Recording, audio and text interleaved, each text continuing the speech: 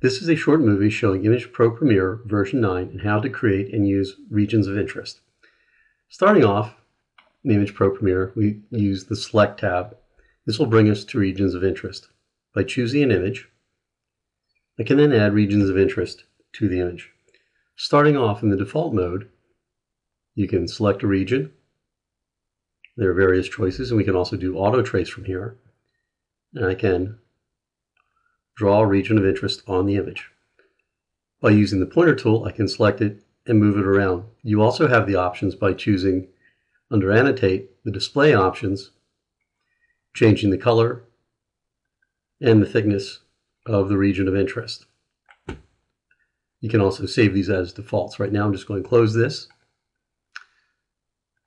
You can also add multiple regions of interest to your image. To do that, simply select multiple ROIs, and this will allow you to draw multiple regions of interest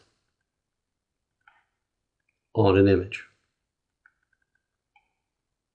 In an earlier video, we showed you how to save multiple regions using the Features Manager tool. Please look at that video for more information. So what can we do with regions of interest?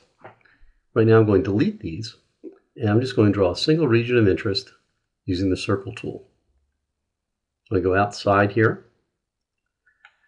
A number of things can be done. So for example, just to show how regions of interest behave, I'm going to select Process, 2D Filters.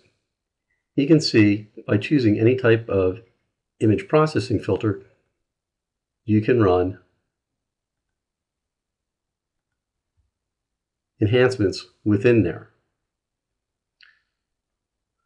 Now I'm just going over the different filters so you can see what's happening inside the region of interest. In addition, we can also choose to process or count even outside the region of interest. To do that, simply go to the options and select the Invert ROIs. I need to turn that on. And now, when I select a filter, you'll see it process outside the region of interest. And simply by moving this, it'll update it, and you can see the enhancements occurring outside the regions of interest. So this is a new feature that we've added to the Image Pro family in order to process outside the region of interest. In addition, I'm just going to turn this off for a second. We can do something else.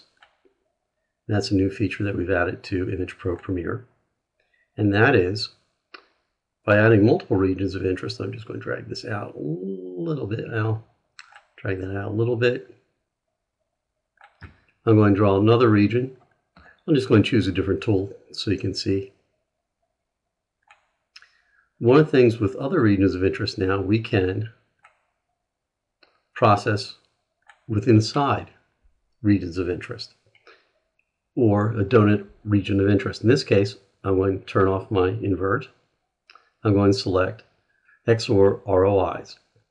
By turning that on, and now just to show what that does is by selecting Process, again choosing Filters, you can now see that I'm processing in between my regions of interest.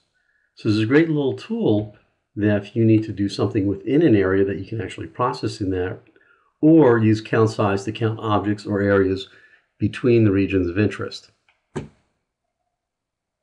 Let me just turn that off for a second. If you need to move them around, you can easily, with the pointer tool, select them all and move them en masse. In addition, I can always select a single one. If you need to delete it, you can delete one or you can delete all. For more information, please contact your dealer or a local sales office. Thank you.